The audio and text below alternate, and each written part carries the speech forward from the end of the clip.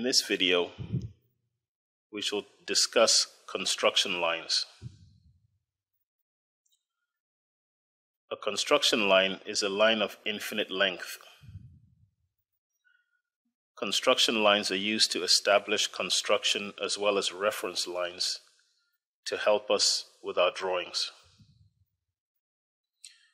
Construction lines, once set up, can be incorporated into our drawing objects by using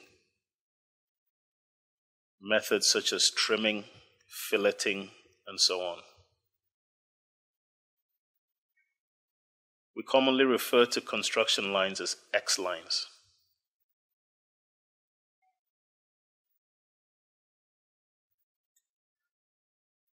Let's go ahead and open up a new session of AutoCAD and see how we can create and manipulate construction lines. So with our AutoCAD session opened, let's go over to the Draw palette, click on the drop down, and hover over here. We have construction line. Let's click on it. And so now we must specify a point. So I'll click to select one. As we can see, we have an infinite line. We now need to specify another point through which this line will run. So I will select a point by clicking. And we have our construction line put in. The construction line command is still active, so the program is attempting to continue giving us more construction lines using the first point we selected as one point on the construction line, and then enabling us to select a second point to draw the construction line, and so on. Let's say I want to do just these three. So to terminate out of the construction line command, I will hit enter, and I have my construction lines.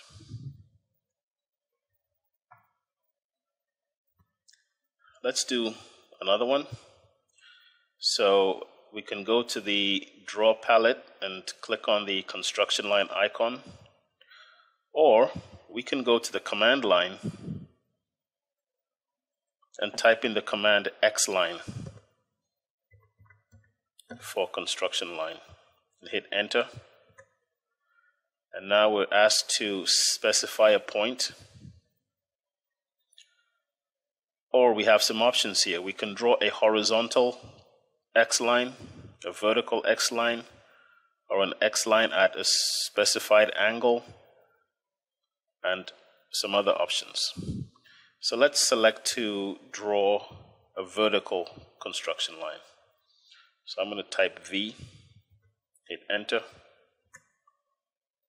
So now I need to specify a point through which my vertical X line shall run through.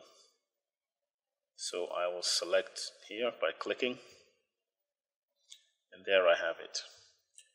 And so again, the Xline command with the vertical option will remain active to enable me add more of such until I hit enter to terminate the Xline command.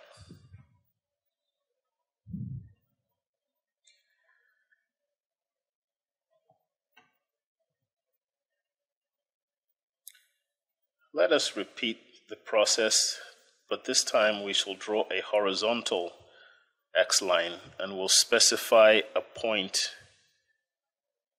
by quoting the point's coordinates as the point through which we want our horizontal X-line to run through.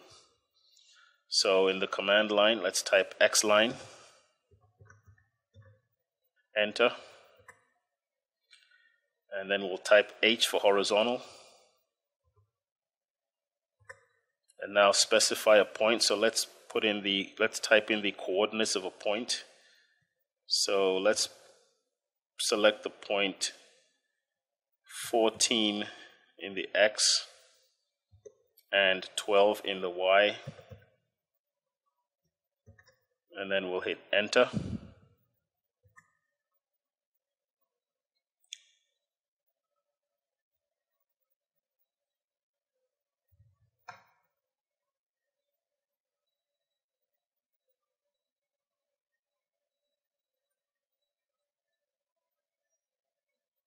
Or rather 14, 12, hit enter, and as you can see, it puts it in at the point 14, 12. Let's put in another one that runs through the point 15 in the X and 13 in the Y, so 15, 13, and it puts it in for us. Again, to terminate the Xline command, we shall hit enter on the keyboard, and it terminates out of the construction line command for us.